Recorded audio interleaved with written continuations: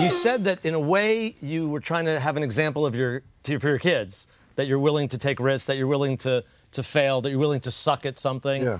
But you didn't suck, and it turned out good. Yeah. Well, that's also a good lesson. For me, the sucking part was really just what it takes to try to learn an instrument. You know, in the home, they hear me practicing, so they hear me struggling, and as any parent, you're a parent, right? Yep. As any parent knows, you're constantly preaching the gospel of self-improvement to kids, you know, whether or not you believe in it. And, you know, practice makes perfect, and, you know, things are hard work, and, you know, life is hard, and it's true that worthwhile things do take work. Skills take work. And I wanted to kind of just model that I wasn't going to give up because I wasn't any good. And it wasn't even about being good.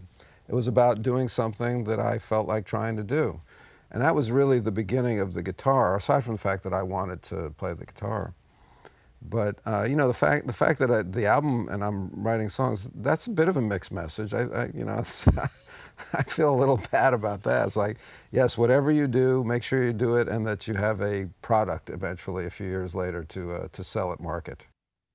Hey, thanks for watching. Make sure to subscribe to our channel and click here for more videos. And don't forget to catch new episodes Fridays at 9 p.m. on HuffingtonPost.com.